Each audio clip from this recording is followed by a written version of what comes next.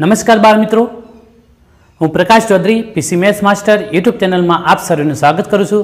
मित्रों, आज आपणे धोरण 10 प्रकरण 6 त्रिकोण अंदर आगळ अभ्यास करीशुं। अगाउना विडियो में आपणे समरूप आकृति विषे अभ्यास कर्यो हतो। आज आपणे एक उदाहरण द्वारा त्रिकोणों समरूप है कि नहीं एनी चर्चा करी लईए। तो अहींया बे त्रिकोणों दर्शाव्या छे, एक त्रिकोण एबीसी है और एक त्रिकोण पीक्यूआर है।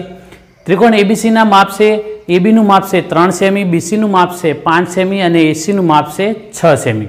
ए ज रीते त्रिकोण पीक्यूआर जे छे एनी जे बाजू से ए बाजू नु माप से पी नु माप से 6 सेमी, क्यूआर नु माप से 10 सेमी और पीआर नु माप से 12 सेमी। मित्रों, हवे आ जे त्रिकोणों से ए समरूप है कि नहीं, तो अहींया आपणे जोई लईए कि मानी लो कि त्रिकोण पी ने अनुरूप जे खूणो छे ए केवो छे, एकरूप छे।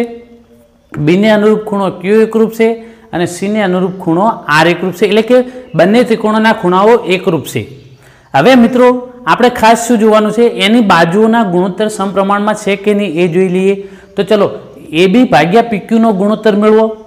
તો અહીંયા શું થશે, 3/6 એટલે કેટલો જવાબ આવશે, 1/2। એ જ રીતે બીસી ભાગ્યા ક્યુઆર મેળવો। તો બીસી નું માપ કેટલું છે, 5 સેમી, ક્યુઆર નું માપ છે 10 સેમી, એનો ગુણોત્તર મેળવો તો કેટલો આવે છે, 1/2। એ જ રીતે એસી ભાગ્યા પીઆરનું ગુણોત્તર મેળવો। એસીનું માપ છે 6 સેમી અને પીઆરનું માપ છે 12 સેમી। બંનેનો ગુણોત્તર આપણે મેળવીશું તો કેટલો આવ્યો, 1/2। એટલે કે અહીંયા બાજુના જે અનુરૂપ બાજુના ગુણોત્તર છે એ કેવા આવે છે, સમપ્રમાણમાં છે। એટલે ગુણોત્તર સરખા આવે છે, એટલે કેવી છે, સમપ્રમાણમાં। અને ખૂણાઓ એકબીજાના કેવા છે, એકરૂપ છે। તેથી આપણે કહી શકીએ કે આ બંને ત્રિકોણો કેવા છે, સમરૂપ છે। એકરૂપ ત્રિકોણો નહીં કહેવાય, પણ કેવા કેવા છે, સમરૂપ। समरूप होवा माटेनी बे शर्तों खास पालन थवुं जोईए कि अनुरूप खूणाओ समान एटले कि एकरूप होवा जोईए अने अनुरूप बाजुओना गुणोत्तर सरखा एटले कि आ बाजुओ समप्रमाणमां होवी जोईए। बराबर, आटलुं क्लियर। हवे आपणे जोईशुं स्वाध्याय 6.1। तो स्वाध्याय 6.1 नो पहलो प्रश्न छे, कौंसमां आपेली खाली जग्याओ जे छे, कौंसमां आपेला जे शब्दों छे शब्दोनो उपयोग करी खाली जग्या पूरवानी छे। तो एमां प्रथम खाली जग्या छे, वांचो तो जरा शुं लख्युं छे, बधा वर्तुळो खाली जग्या है। तो एना आपड़ा ऑप्शन 2 है, समरूप के एकरूप। तो मित्रों, अहींया वर्तुळो आप जोई शको छो कि अहीं मैं 2-3 वर्तुळो दोर्या है। तो वर्तुळो जुओ नाना मोटा है, तो ए वर्तुळो केवा छे, एकरूप छे ना। तमे जुओ एकबीजा पर बंध बेसता नथी, परंतु ए वर्तुळो केवा छे, आकार सरखा छे पण केवा छे, नाना मोटा, एटले केवा छे, समरूप छे। त्यार पछी बीजी खाली जग्या छे कि बधा चौरसों खाली जग्या है। तो आपणे ये तो एनिमेशन में अगाऊ उदाहरण जोयुं हतुं कि बधा चौरसों केवा छे, अहीं चौरसोनी जे बाजुओना माप छे केवा छे, नाना मोटा छे। एक चौरस बीजा चौरस पर संपात थाय छे, नथी थतो कम्प्लीट। तो एनो थयो कि एकरूप नथी। तो केवा छे, ए आकारो बधा चौरसों समरूप छे, केवा छे, समरूप छे। बराबर, એટલે આપણે એનિમેશન માં પણ જોઈ શકીએ છીએ કે એકરૂપ નથી। બરાબર, ખ્યાલ આવી ગયો।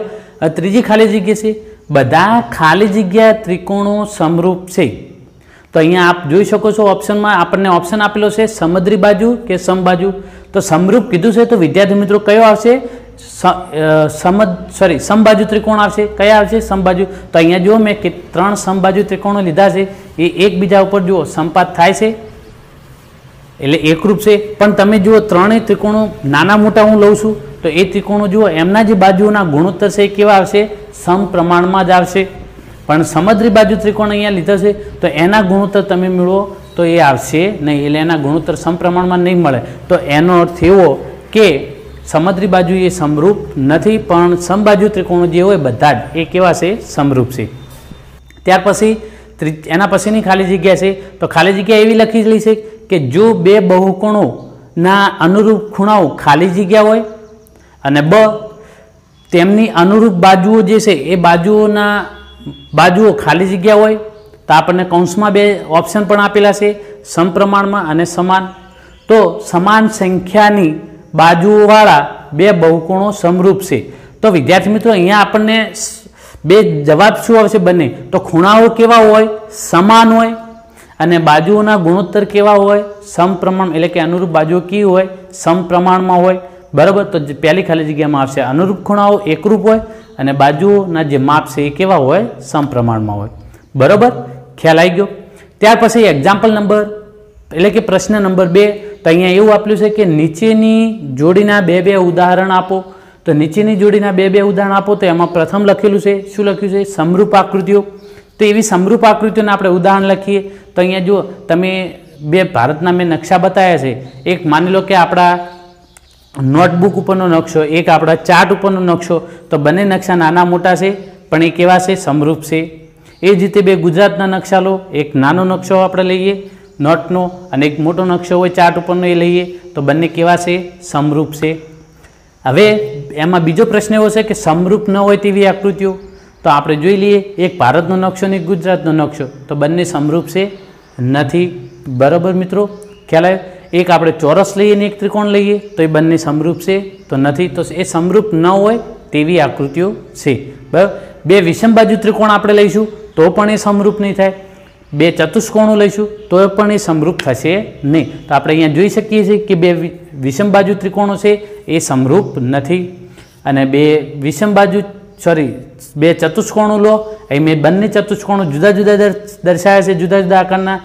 તો જો એમના ખૂણા ઉપરથી જ જોઈ લો, અનુરૂપ ખૂણાઓ એકરૂપ છે? નથી. તો એ સમરૂપ થશે નહીં. બરાબર. ત્યાર પછીનો આપણો જે એક પ્રશ્ન છે કે ચતુષ્કોણો સમરૂપ છે કે નહીં. તો હાલ જ આપણે ચર્ચા કરી એ પ્રકારનું છે કે એક ચતુષ્કોણ કયો છે? સમાંતર બાજુ ચતુષ્કોણ. બીજો ચતુષ્કોણ છે ચોરસ. તો ચોરસના બધા ખૂણા કાટખૂણા હોય પણ સમાંતર બાજુ ચતુષ્કોણના બધા ખૂણા અહીંયા કાટખૂણા નથી. તો મિત્રો ખૂણાઓ, અનુરૂપ ખૂણાઓ એકરૂપ છે? નથી. તો એનો અર્થ કે અહીંયા જે PQRS જે ચતુષ્કોણ છે અને ABCD જે ચોરસ છે એ બંને સમરૂપ નથી.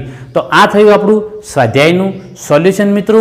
એટલે સ્વાધ્યાય 6.1 અહીંયા પૂરું થાય છે. નેક્સ્ટ વિડીયોની અંદર આગળ આપણે બીજો અભ્યાસ કરીશું. આપ અમારી ચેનલ સાથે જોડાયેલા રહો અને જો આપને વિડીયો પસંદ પડતો હોય તો તમે લાઇક કરો અને સબસ્ક્રાઈબ કરો. અને જો નોટિફિકેશન બેલ પર ક્લિક ના તો ક્લિક કરો, જેથી તમને નવા વિડીયોની અપડેટ મળી રહે. અને તમારા મિત્ર વર્તુળમાં આ વિડીયોની લિંક વધુમાં વધુ શેર કરો. Okay, thank you. જય હિન્દ, જય ભારત.